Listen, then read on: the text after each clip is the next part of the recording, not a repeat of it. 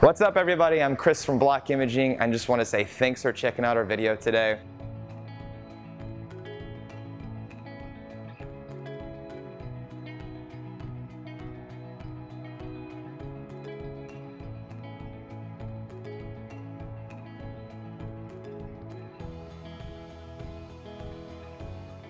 You have these incredibly high diagnostic quality images that are DICOM file formats. Most DMRs can't take DICOM file formats, so we've got to find a device that actually downgrades and compresses those images to something I can put on my EMR.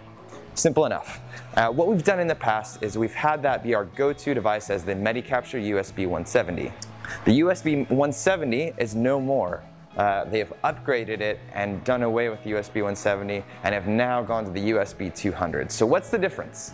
Two main things. The first thing is you've got the ability to record and play back audio. So if you were to do something along the lines of, like, say, speech pathology and you wanted to have audio annotations for your procedure, it's a great option to just have as a feature. Probably the more practical, pragmatic piece would be the ability to record video. So if you're doing any kind of cine loops or cine playbacks or video recording at all, you can play back and record in multiple different formats that compress down that can be attached to patient files. So you've got all the goods of the original USB 170 plus the audio and video feature. If you have any questions, please feel free to comment below and don't forget to subscribe to our YouTube channel. Thanks.